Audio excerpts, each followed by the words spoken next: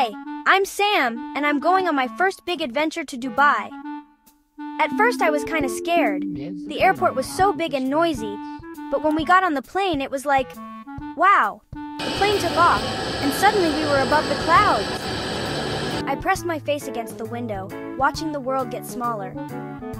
For hours, all I could see was blue sky and fluffy clouds. But then, the pilot said we were almost there, and that's when I saw it. Dubai. It was like a city from the future. Tall buildings that touched the sky, and islands shaped like palm trees. As we landed, I couldn't wait to start our adventure. Dubai, here we come.